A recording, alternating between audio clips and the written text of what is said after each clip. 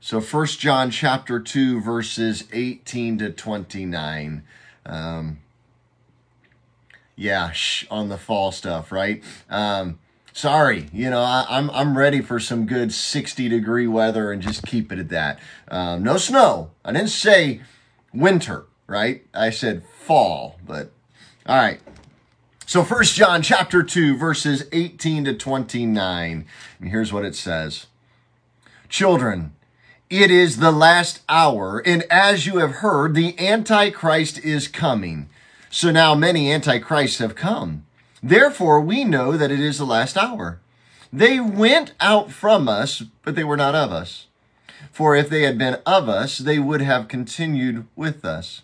But they weren't, or they went out, that it might become plain that they all are not of us.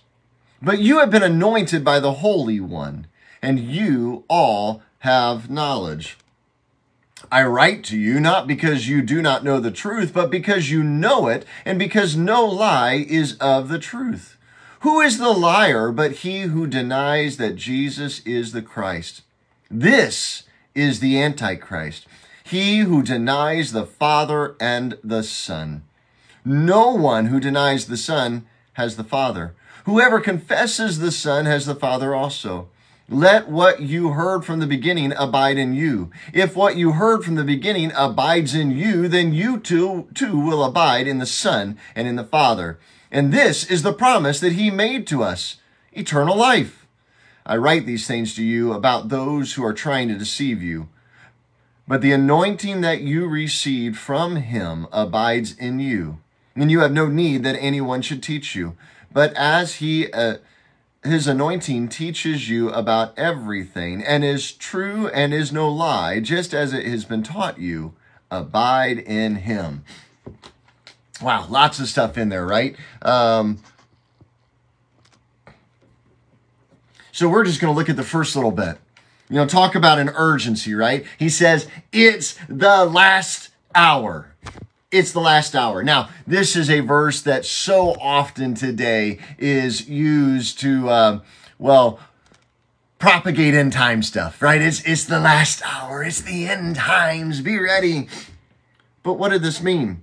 Was this a reference to an end of all days, the second advent of Christ that's yet to come?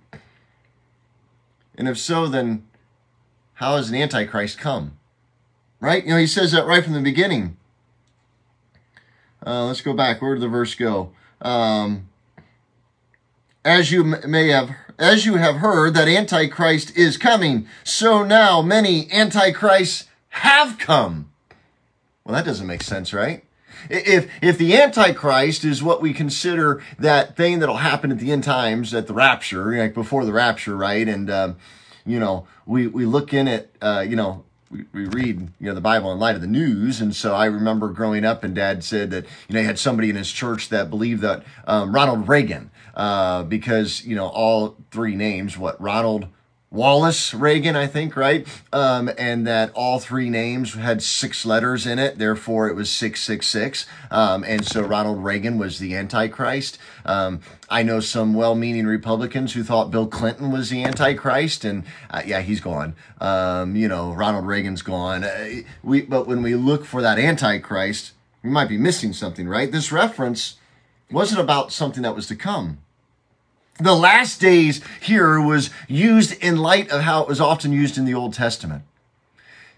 The last days in the Jews, they saw it as 2 ages. They saw 2 ages. They saw an age of evil and then the age to come of the Messiah.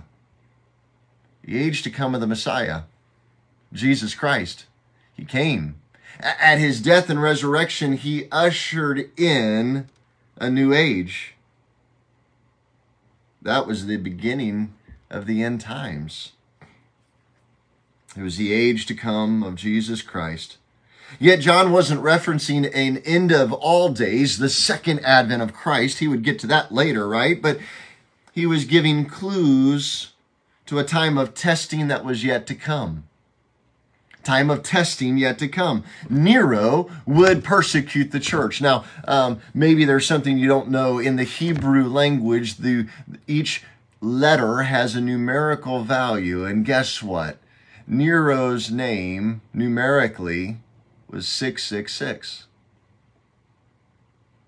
There was a lot of code in the writings of John in those things. Not code as if we couldn't understand it, but code to a persecuted church that he was being cautious around. Read Revelations, we get into that, and we'll see some of those things. But Nero would come and persecute the church. He was the one that after this time, God miraculously protected the church from great persecution until a certain time, until a certain point.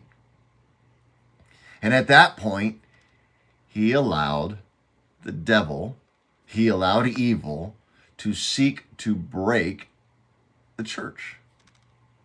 That was the persecutions. Nero, Diocletian, so many. Nero caused a fire and then blamed it on the Christians to expel them out of Rome.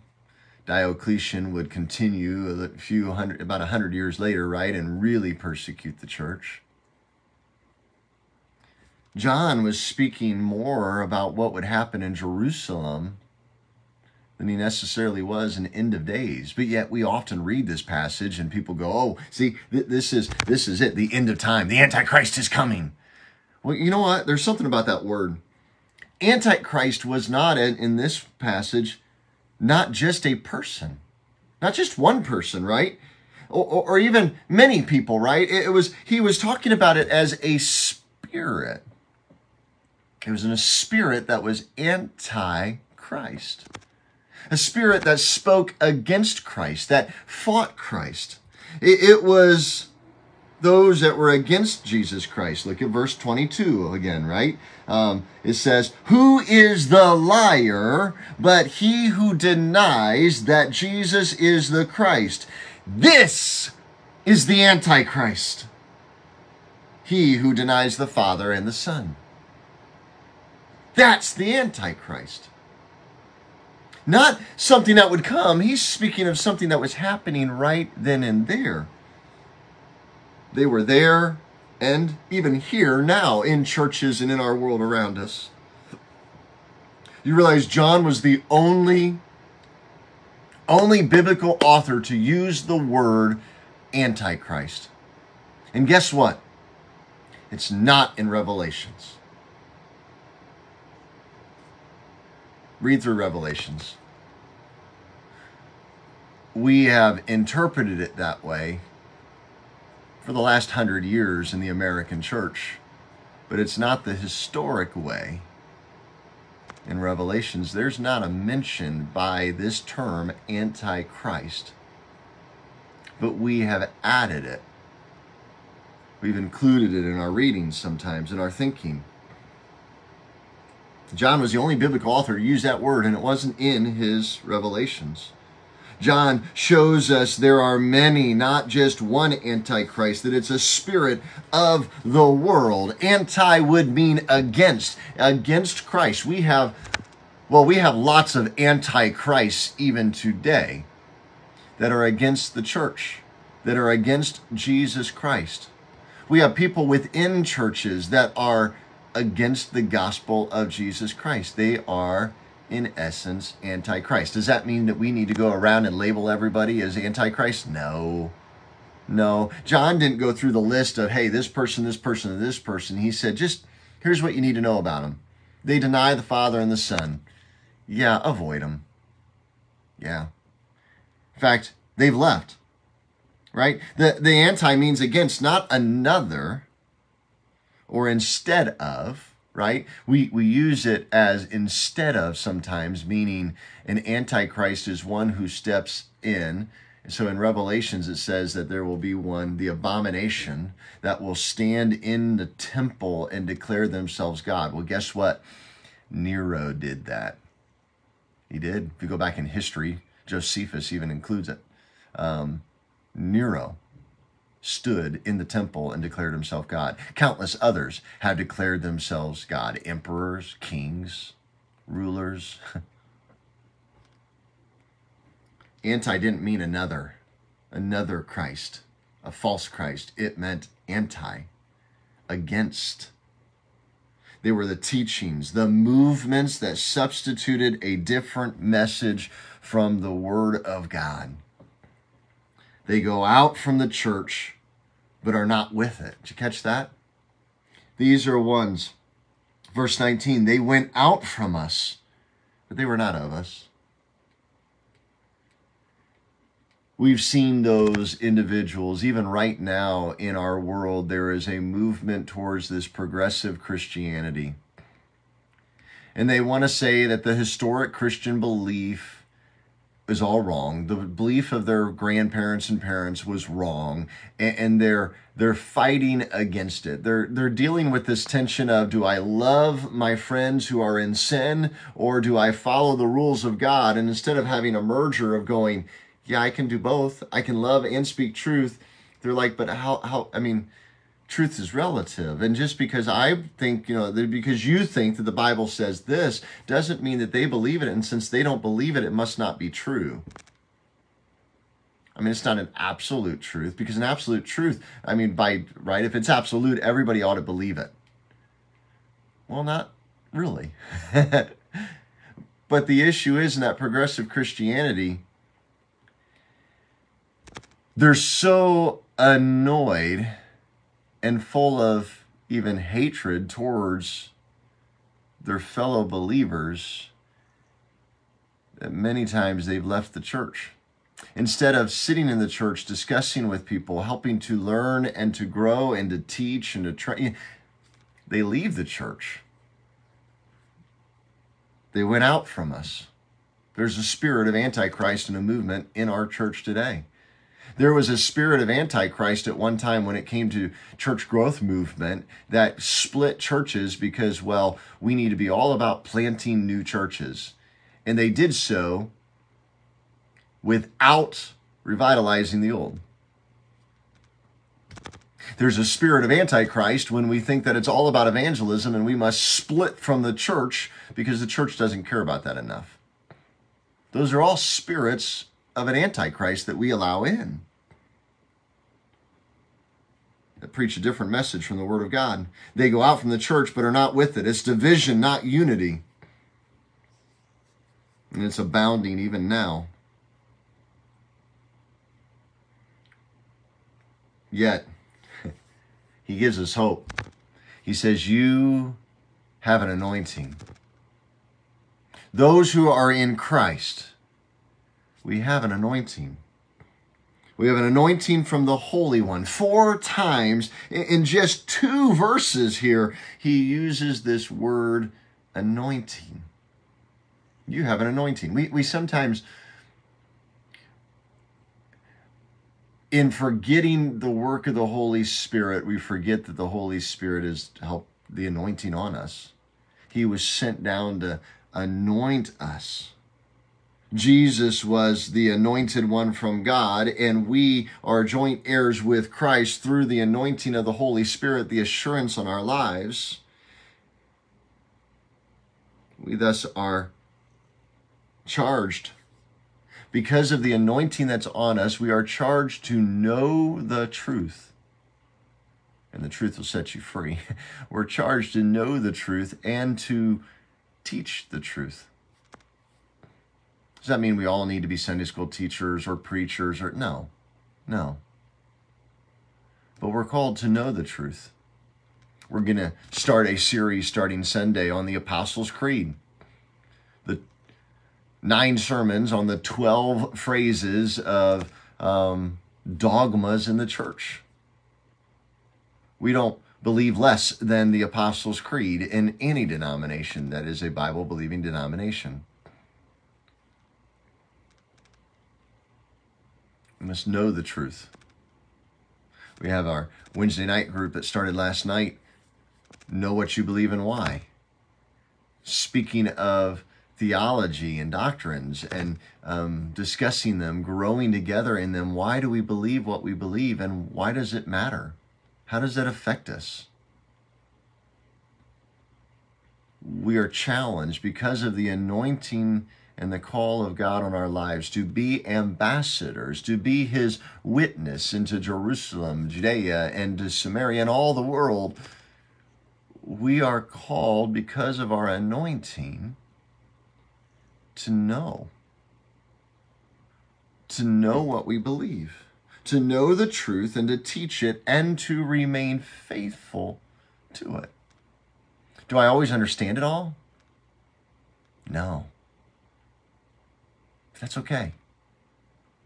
The Apostles' Creed, we're going to talk on Sunday, it begins with, I believe. There's that great phrase, the individual comes to Jesus for healing and he goes, I believe, but Lord, help my unbelief. I believe you can do it, but there's still a human side to me.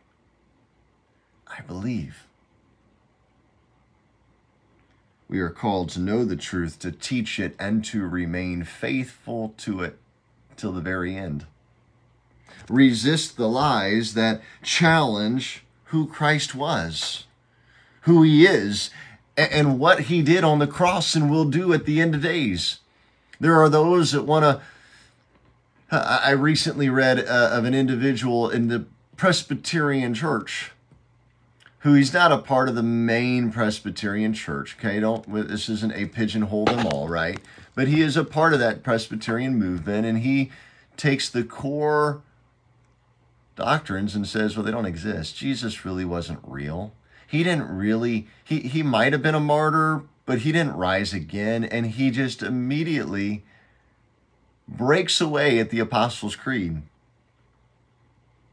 We must resist the lies that challenge who Christ was and is and what he did. Because if Christ, and Paul even said, if Christ did not rise from the dead, then we believe in vain. We have a false hope. No wonder it's not changing our lives, right? You don't understand the anointing.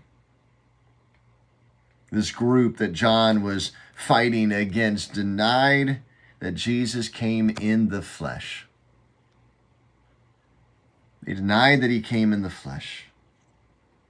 Some even denied the divinity, that Jesus was Son of God.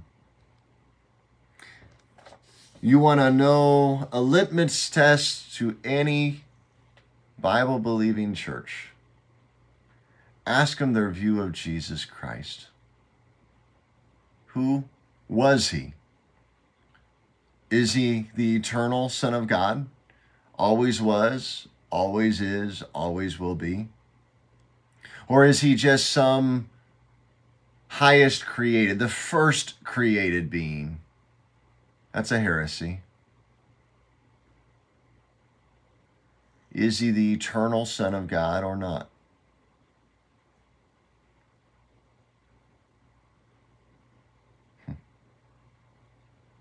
It matters. All churches rise and fall on their doctrine of Jesus Christ. And this group was fighting and denying that Jesus came in the flesh. There was this group that actually said that, well, the flesh and matter is evil. You can't be. You can't be. You can't, Jesus couldn't be flesh. God couldn't be flesh. And so they actually, if they had the term, would have said Jesus was a holograph. They didn't get it. All denominations, all churches rise and fall in their belief of who Jesus is. Was he just a good person? And then at baptism, at baptism, when John the Baptist baptized him and the Holy Spirit came down, that's when he became divine. No. Because there are those that believe that too. He became divine then, but then the divinity left him on the cross. No. Sorry. Jesus is God. Always was, always is, always will be. So what do you believe of Jesus? And why does it matter? This is why things like the Apostles' Creed matter. The Apostles' Creed. So important in our lives. I'm digging for it here. I have it over here on my desk. On this view of Jesus. So important that it has 1, 2, 3, 4, 5, 6. Half of the statements of the Apostles' Creed had to do with Jesus Christ. I believe in Jesus Christ, his only begotten Son, our Lord, who was conceived by the Holy Ghost, born of the Virgin Mary, suffered under Pontius Pilate, was crucified, dead, and buried. He descended into hell. And on the third day, he rose again from the dead. He ascended into heaven and sits at the right hand of God the Father Almighty. From thence he shall come to judge the quick and the dead. What we believe of Jesus matters. Anti is a spirit of against Christ. May we be careful that that spirit does not grow in us, believing things that aren't biblical, believing things that aren't of the Word of God. So, Heavenly Father, we pray that you would keep us for that coming age. We are in the last days. Jesus came to establish a new kingdom, to break the kingdom of evil and set up your kingdom, a spiritual kingdom. It was set up when Satan's power was defeated on the cross and when the power of death was broken in the resurrection. It was inaugurated when the Holy Spirit fell in power at Pentecost, and it still is alive in even us. But Satan still is a dying animal seeking to devour, to distract, to divide. May we hold to the truths of the Word of God, not fall sway to the emotions, the feelings. So God, direct us, guide us, lead us in your path. May we not get caught up in statements like the Antichrist, seeking only one person, but really read these in context and see that it is a spirit. It is an attitude. God, speak in us. Speak to us. Reveal yourself to us every single day, we pray, so that we might become more and more children of our Heavenly Father, growing in our love for you and our love for others. In the name of Jesus, we ask it. Amen. Amen. Well, go in peace, and I pray you have a great rest of the afternoon.